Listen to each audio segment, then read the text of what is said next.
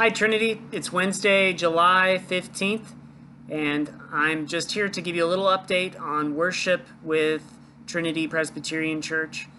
We have decided as of last night that we're going to continue worshiping in the park together through our next session meeting, and we'll decide at that point whether to move back into the sanctuary.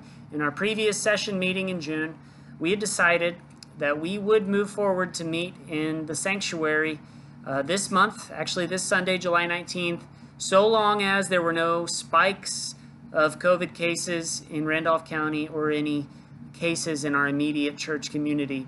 Unfortunately, there has been a spike in our county as in our nation, and so we decided out of caution and out of love for you all that we would continue to worship in the park where we can socially distance, where we can be outside, where we're going to continue to sing and encourage you to wear masks while you sing.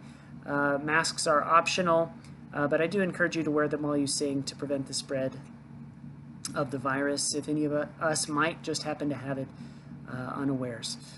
But for some of you, this is something you're thankful for. For some of you, this is something you're disappointed in.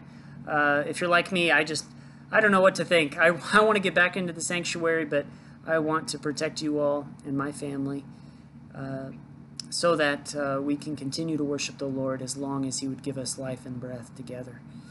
Well, I just wanted to update you on that situation briefly, but I do ask for your continued prayers. I hope you'll continue to worship with us. We're starting a new series this Sunday on listening to our neighbors' questions. I think it's going to be right up our alley for this season. And so I hope you'll come and invite a friend. And I'll see you on Sunday at 9 a.m. in the park by the Care Center. God bless you. Bye-bye.